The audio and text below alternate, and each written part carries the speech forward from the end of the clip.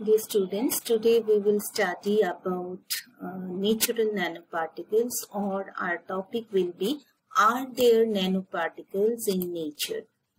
Now, nanotechnology is the general term for designing as well as making anything whose use depends on some specific structure at the nanoscale. Now, what is a nanoscale? It is generally taken as being 100 nanometer. The 100 nanometer means 100 millions of a millimeter or 100 billions of a meter, or it may be less than that. So it includes devices or systems made by manipulating individual atoms or molecules, as well as it includes materials which contain very small structures. Now, nanomaterials are usually considered to be materials with at least one external dimension that measures 100 nanometer or maybe less than that. Or nanomaterials are the ones with internal structure measuring 100 nanometer or less. And they may be in the form of particles, maybe in the form of tubes, rods, or fibers. Now, the nanomaterials that have the same composition as known as the materials in the bulk form may have different physicochemical properties than the same material in the bulk form, and they may behave differently if they enter the body. So they may thus pose different potential hazards also. Now, if they are aggregated nanomaterials, they also need to be assessed in the light in this light, as they may exhibit properties that are similar to those of a single nanoparticle, especially when they have an unusually large surface area for a given amount of materials. Now, the nanomaterials can be artificial, that means the lab synthesized, or mostly they can be natural also. And today in our topic we will take into account only the nanoparticles which are in nature. While studying natural nanoparticles or nanomaterials, let us take lotus leaf as an example. We always find a lotus leaf clean enough. All the lotus leaves are clean enough, whatever be the muddy habitat they are dwelling. And the second phenomena which normally comes into our sight is that the leaves are extremely water haters, as if, or we can say they are a super hydrophobicity. There is super hydrophobicity of the lotus leaf. So whenever water falls on a lotus leaf, immediately water form the droplets, and the droplets roll off, dragging dirt along with it. So we can say that the lotus leaf actually is having a self-cleaning effect. Now, this self-cleaning effect is actually known as the lotus effect. Now, what is the nano thing behind this lotus effect? Now we can define that the self-cleaning properties of the lotus plant actually is a combination of two different phenomena. One is the presence of some microstructures on the leaves, and the other is the epidermal cells present on its rough surface. Okay. So the combination of both these, that is the microstructure on the leaves as well as the epidermal cells, ultimately lead to a tremendously new phenomena, or you can say that is a nano phenomena. And we can see it with this particular SAM diagram or SAM scanning electron microscope photographies. This is a lotus leaf, and when it is studied under a scanning electron microscope, is found to have this kind of structures, and you see these are the darts or this, and ultimately whenever water falls on it, it has a wax-like structure. So water hater, you can say.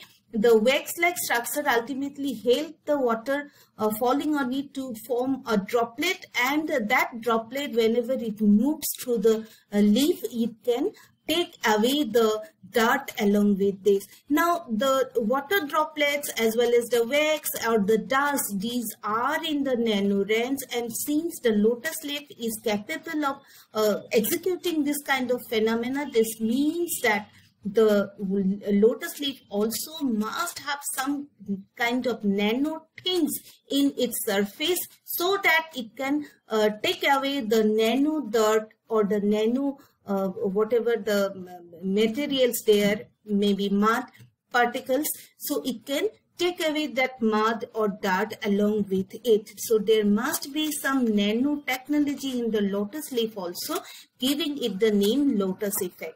Now, if we look into the cell micrograph in the lotus leaf in a somewhat higher magnification, we find that these are the microstructures present on the lotus leaf. These are extremely in the nano range, obviously, and these cells cover the epicuticular wax. Epicuticular wax is the material behind the water-hating property. So ultimately, these nano structures help along with the wax present in the surface, help the water to form the droplet and take away the dirt present in it. Okay, there are some other nanoparticles or nanomaterials also in nature, and most commonly we see the lizards or the insects, where they are capable of sticking to walls because of their nanostructures on their feet. Whenever we see a lizard moving freely on the vertical wall, then obviously that the question comes to our mind that how this is possible. This is possible because of the nanostructures present on this 4 feet. Similarly, the spider webs are made up of super strong nanofibers. Sometimes the spiders, when they prey some bigger mosquitoes or insects like that, they can hold that bigger insects or any insect on their spider web. Now, even the heavier insect cannot destroy the web because these are made up of some nanofibers which are stronger enough. That can be explained only if we know the technology behind the nano things. Now, the butterfly wings having the different type of colors, or you can say the bright colors or bright, the wings or shiny wings, these are also actually due to the presence of some shiny reflective nanocrystals. Okay. And then the chloroplast present in the green leaves, these are actually none other than the small nano factories that absorb solar light, and then that solar light ultimately lead to the process called photosynthesis and ultimately give us the glucose molecule. So these are the examples, some of the examples where the principles of nanoscience or nanotechnology must be there to explain why this happens and how this happens. Okay, so if we take into this lizard, the lizard's feet, then it was found that Anton Hasse first suggested that the gecko, which is of the same origin, gecko or the lizard, stick by intermolecular forces. It has some remarkable toes. Okay, how this remarkable, why this is remarkable toe? Because this toe is crossed by ridge covered with hair-like stalks called setae. And these setae, they are hundreds of tiny endings having a spatula, and then ultimately they can stick to the wall wherever they move. So this on scanning electron microscope, again we see that this particular toe ultimately having a lot of nanostructures who can stick to the wall or stick to the micro holes present on the wall, and thus the lizard can move freely in that particular way. Coming to the butterfly, the beautiful butterfly having the nanocrystal in its wings, we can say that they also have some intricate structure called cetal, same is that with the lizards, and they ultimately they look like the pine tree or the fir tree. This is a scanning electron microscope and about 400 nanometer long, responsible for producing constructive interference. Interference means addition of light, and that is why when light falls on it into this particular structures, ultimately after reflection they add up, and ultimately we get the different type of colors in the wings of a butterfly. Okay, next some future use of nanomaterial. If we see that where we will be having the nanomaterials in future, whatever be their use, like nano coating on the hip and joint, or nano electronic implant, nano capsule present on the drug, nano scaffolds, nano sensor, everything actually are inspired by some nanomaterial which are natural. Okay, these are artificially synthesized nanomaterials. They will function in this particular things like nano coating, nano electric implement, but from where they are designed, they actually mimic, you can say they actually mimic some of the natural nanoparticles, and by mimicking only, if they have to mimic, then obviously we know that the particular substance is present in the nature.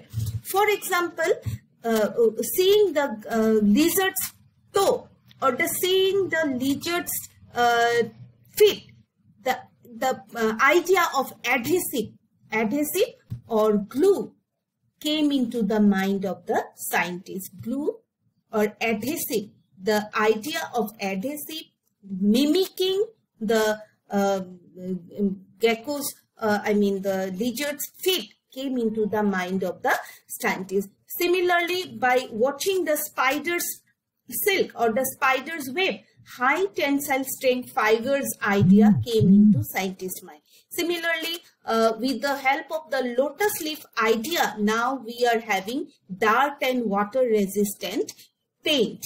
Okay, all the paint companies now say that their paint is waterproof or dirt proof. From where this idea came? This idea came from the lotus leaf effect, and now scientists are trying to produce that kind of effect in our paints also.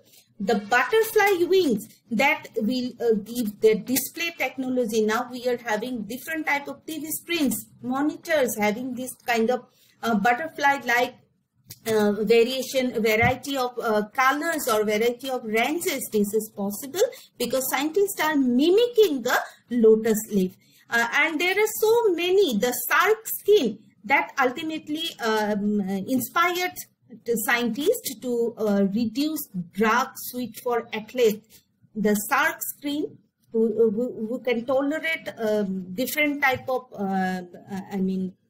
attacks or different type of things, they keep themselves, they don't feel the hurt. That kind of medicine actually are now produced by the scientists by taking into account the shark behavior. Okay, so all these, whatever be the nanomaterial we now use in different type of works, these are actually inspired by natural nanomaterial. Now, what are natural nanomaterial? So, natural nanomaterial, therefore, if we say that these are the nanomaterials made by nature through biogeochemical or mechanical processes without direct or indirect connection to a human activity or anthropogenic process. So, natural nanomaterials are those which are produced by nature without the help of man. Okay, this is fire, this is volcanic eruption, this is rusting, these are different type of nanomaterial like spores, these are sedimentations.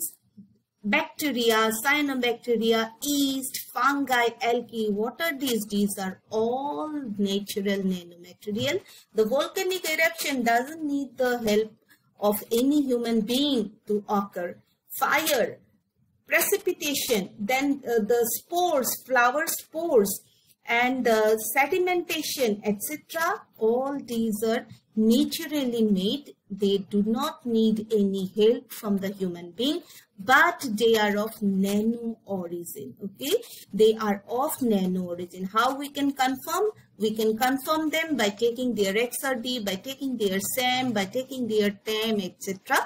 And ultimately they will define that the fire that this will produce the ash or the soot. If you take them, if you measure their dimension, you will find that they will be having dimension between 1 to 100 nanometer range. Volcanic ash, they will also give you dimension between 1 to 100 nanometer. Okay, so the hunting for nanoscopic material in the environment, one soon realized it. A fair number of natural nanoparticles can be found outside the realm of life. Okay, and for instance, nanoscopic ash or soot particles of volcanic activity, fires, or other type of combustion, these particles are natural yet usually not biological.